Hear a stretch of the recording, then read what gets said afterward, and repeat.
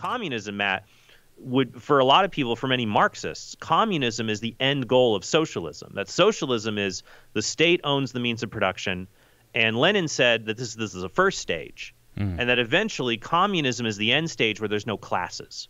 So the first stage is we have no owners and laborers because everything's owned through the state. But then by the end, we have no state, we have no bureaucrats, no citizens. We're all equal and there's no classes. Communism is the end goal, but it's never been reached, and it never can be. Yeah, it sounds really utopian because, in a way, it sounds kind of like a monastery or a convent operates, right?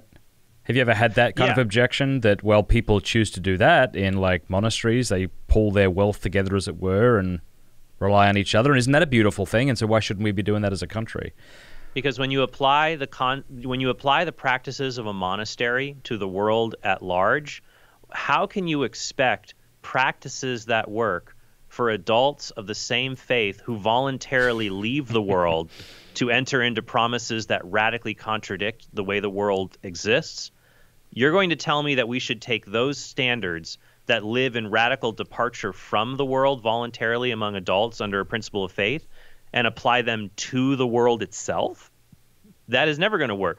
I mean, for the same reason, it's never going to work for the same reason that you don't apply the monastery's practice of celibacy to the world as a whole. It works great for monasteries. It would be the end of the human race. So that's the whole point, that, yeah, you can have communal living within these particular structures. But even there are classes.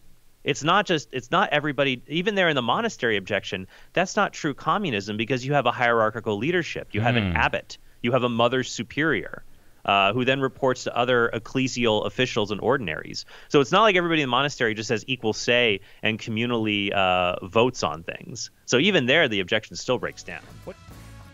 Thank you for watching this clip. You can click here to watch the full episode. And I want to say a big thanks to our sponsors and to our amazing patrons for making all of this possible. Please do us a favor before you go. Click that subscribe button and then the bell. And that way YouTube will be forced to let you know every time we put out a new episode.